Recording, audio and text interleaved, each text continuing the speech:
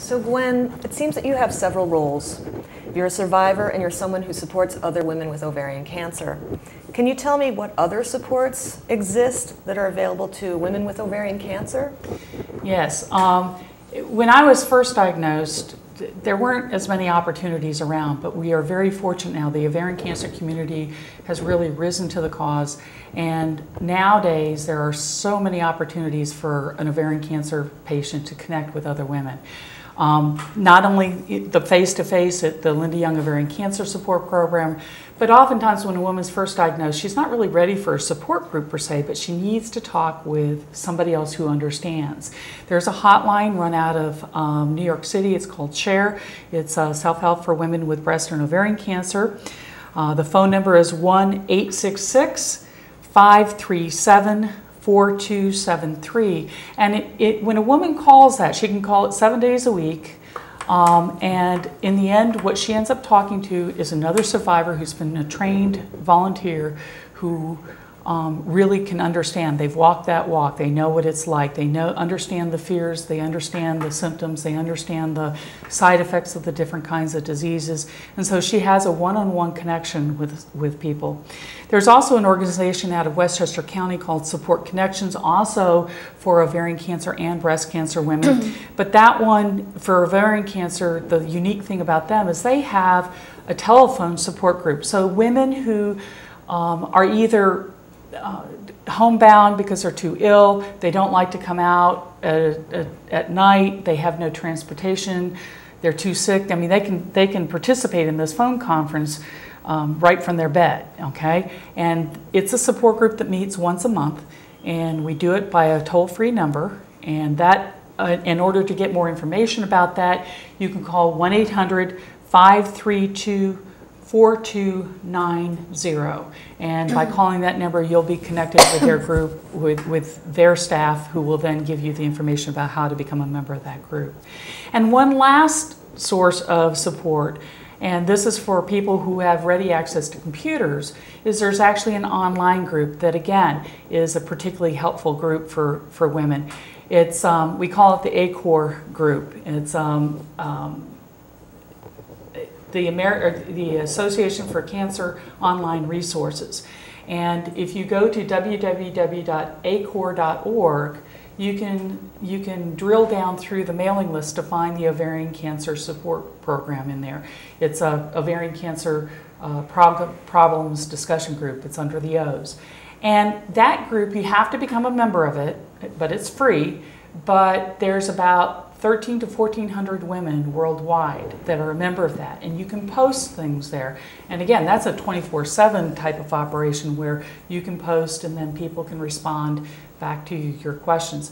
And all of these forms of support groups, whether they be the Linda Young Ovarian Cancer Support Groups or any of these others that I've been talking about, you know, they are so valuable. When I was first diagnosed and I was going through my chemo, that first round of chemo, I didn't know what I was in for, and I ended up having some difficulties. But without having another survivor to talk to, I wouldn't have known that I wasn't just being a chemo wimp, that there really was something I really needed to go talk to another, go back to my doctor with it.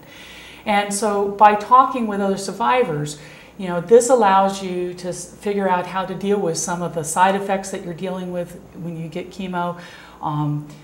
Maybe even some of the opportunities, where clinical trials might be located. If somebody else is on a drug that might be pertinent to what you might be interested in having. One of the challenges with ovarian cancer is even though 70% of us get to our first remission, most of us are going to reoccur. I was diagnosed in 2005, and I've already had one reoccurrence, and I know the likelihood of me getting another one is very high. So these support groups are so critical for women who are diagnosed with ovarian cancer. So Ellen, the Linda Young Ovarian Cancer Support Program is underneath the umbrella of the Oncology Support Program. Can you tell me a little bit about the Oncology Support Program? Sure. The Oncology Support Program is a program that serves all of the cancer community, and it is located in Kingston, New York. It's a part of Benedictine Hospital, which is a member of the Health Alliance of the Hudson Valley. And the Oncology Support Program provides support groups, not only to women with ovarian cancer, but support groups to women who have any kind of cancer. It provides a support group for men who have cancer, for families and caregivers, for children whose parents are going through cancer. We also have a number of different wellness classes and programs in the healing arts. Our wellness classes include yoga, qigong. We also have a number of different programs, as I said, in the healing arts. We have a music therapist who comes and works with patients. We have programs in the visual arts and painting and photography. And we really try to create an opportunity for women and men to get support in a host of different ways. It's not only just about support groups, it's about people living their lives fully with cancer. Studies increasingly show the importance of a healthy lifestyle, and that is something that we promote. So we have programs in nutrition and complementary medicine. So our program is pretty inclusive. We also have a beautiful garden which is dedicated to Rebecca's mom, Linda. It's called Linda's Healing Garden, and the Oncology Support Program is in a very cozy, comfortable, sweet little house. We have a kitchen in the house where we have cooking classes for people, healthy cooking classes, and the garden is behind the house, and it's a beautiful place for people to come, to reflect, to meditate, to connect with nature. So we're very, very proud and very fortunate to have the hospital support our program and have these wonderful resources for the cancer community. If you're interested in learning more about the Oncology Support Program, you can call us at 845-339-2071. We actually have a quarterly newsletter that comes out that talks about all of our programs and also has a number of different articles on topics that are pertinent to cancer.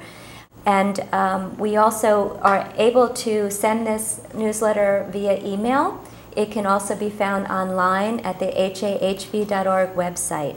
So please, if you're interested in finding out more about the Oncology Support Program, more about ovarian cancer, more about the Linda Young Ovarian Cancer Support Program, please give us a call.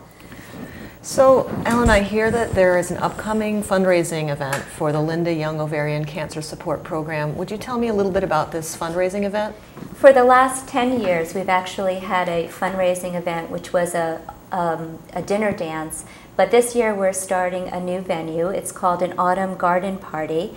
It's being sponsored by the Benedictine Health Foundation and the Kingston Hospital Foundation.